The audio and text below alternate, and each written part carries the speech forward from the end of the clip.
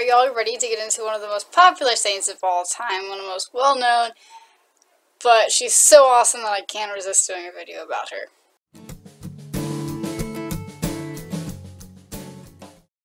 Saint Therese. Okay, Saint Therese of Lisieux. If you try, I have my really bad French accent.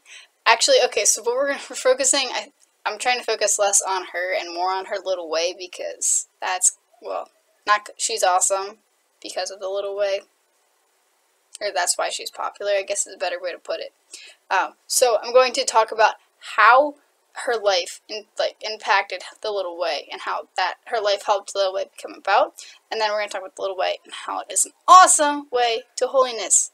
Okay, so when was she alive? 1873 to 1897 is her lifespan. And what's important about that date, I know I don't like to focus on dates, but what's really important during that time period, it's the kind of, not the end, but the Jansenist heresy is still around. What's the Jansenist heresy? This heresy is a heresy that says that God is a wrathful God. He's all just. There's like no mercy, and you have to work your way to work your butt off to get your way to heaven. You can only receive communion if you are perfect, if you are a saint, and basically you're on your own. Like, God's just up the policeman writing down all of your sins, and maybe if you do something good, he'll be happy with you. But honestly, it's just good luck. You're probably going to end up in hell. That's the basic attitude of the Jansenist heresy. And so this is what Therese grew up with. A few other things about her life. Her mom died when she was three or four from cancer. And after that, Therese was this emotional wreck. She was so sensitive and broken. She really didn't have good social skills, and really only stayed with her family. Another thing, because of the Jansenist heresy, she had this thing called scruples, and it's basically like everything is a sin. All of my actions are sins, and I'm offending God, and all of these things, and it's very, very debilitating. And then other basic things about her life: she was the youngest of 9 children. 4 of them died, so 5 survived. They were all girls, and all of them became religious. 4 of them are Carmelite, 1 was Visitation. And she entered the Carmelite at the age of 15 after begging the bishop and then the Pope. She appealed to the Pope so that she could enter, and finally made it in. There's way more to this, but I don't have time really to get into it. Go read all the books that are written about her. And then she died age of 24, suffering from tuberculosis, but as one book put it, she died of love. She didn't die of tuberculosis, she died of love, because her soul just couldn't wait to get to heaven. We know all about her life, okay, but how did that influence the way she lived out the gospel? Well, because of her, she was so broken, and because she was so weak, she felt that she couldn't be a great saint. And she's like, I want to be this eagle, but I can't be a big eagle. I can't do all the penances that you read about in, like, the Desert Fathers, and I can't go be that one saint that decided to go pray the divine office in the icy cold river and somehow not get pneumonia. Like, I can't do those things. Those are my words, but that's basically what she said. I can't do those things, but I still want to be a great saint. And out of this littleness and brokenness, she rediscovered the heart of the gospel. I say rediscovered because, think about it again, Jansenist heresy in France, people had basically forgotten about God's mercy. So rediscovered the heart of the gospel, which is mercy. And she realized that God doesn't want us to be like keeping track of all of our penances and being obsessed over whether we've sinned or not, and if we can receive Holy Communion, because if we're worthy, all this stuff. God doesn't want that. He wants us to be like a child. He wants us to have the freedom of children. And He is the one that will help us get to heaven through His beautiful, beautiful mercy. I saw there was a quote on the wall in my religion teacher's classroom in high school, senior year, and it said, "Mercy is entering into another's chaos," and I just love that quote. And so, a lot of her little way, we're going to get into the specifics in a sec, but her little way consisted of just giving herself over to God's mercy and letting Him be the one that is going to make her holy. And out of that flowed her doing, I'm sure you've heard the term, do little things with great love. So that's where, God gives her mercy, and then she do these little things that really would go unnoticed. She's like, I can't do the great things that the saints did, but I can do really little things. And it's not like these little things, like I said, they go unnoticed, and then also like, sometimes people would misinterpret what she was trying to do, and then they would criticize her. And I mean, it's the little way is beautiful, but the sainthood in general, no matter what path you take, is not easy. There are three basic steps to the little way. And you can read all about more in this book called 33 Days to Merciful Love by Father Michael Gaitley. Awesome, awesome book. I'm not getting paid to promote this, but seriously, read it. It's so, so, so good. It goes more in depth about everything I'm about to talk about. So if you really like what I'm talking about, get the book and do it. It's life. Okay, so like I said, three basic steps. Recognize your darkness, trust in God's mercy, and keep trying.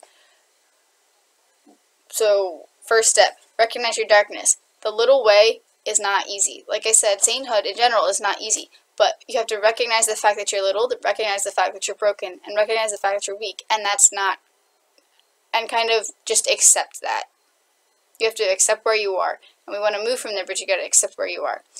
And a big part of this is the fact that since God's the one that's doing the work, you have to let God do the work of your holiness. You're not always going to see the process. You're not always going to feel the process. And it's God's time. It's not your time. So sometimes it can feel really dark and really just like, I don't feel holy. Why? I've been trying, but I don't feel holy. And you just have to keep, like, we're going to go into it through the next steps, but that's the first one, is just realizing that's what happens in the little way. And he spends an entire week on this in the book, like an entire 7 chapters on this. That sounds like a lot. It's really not. It's a 33-day preparation for something. So a consecration. So they're like 2 or 3 pages. So when I say he spent 7 chapters, that's like not a lot actually. It's a whole week at a time. Anyway, okay, so then that's number 1, recognize your darkness. Second, trust in God's mercy. And I mean, they all kind of tie together, but it's realizing that God's the one that's going to be making you holy. God's mercy is what ultimately is going to get you to heaven, and just every time you fall is like still letting him scoop you up like a little child and keep going, because like that's the way you're going to make it. And then the last one is try, persevere. A priest once said, perseverance is the name of the game when it comes to holiness. Like, perseverance is what is going to get you, like I said, mercy, but like on your part, this is what you do. This is what you're doing, is persevering through all the hard stuff and all the all the icky stuff that is part of life.